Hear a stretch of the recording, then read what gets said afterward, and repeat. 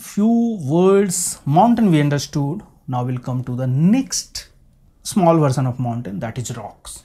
Means mountain is a set of a rock, and you can say rock is a subset of mountain. Now we are coming mathematically. Rocks, this is coming from the rocca, mass of mineral matter, Latin, after then Proto-Indo-European words.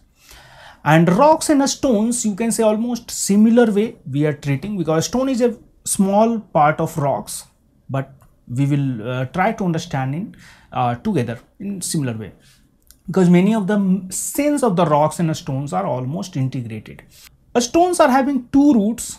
One is having petros, that is Latin, and from here another Hindi word has come, pathar, or we can say pathar. Lithos, Greek words, that is lithosphere, solid earth. Lithosphere means solid earth.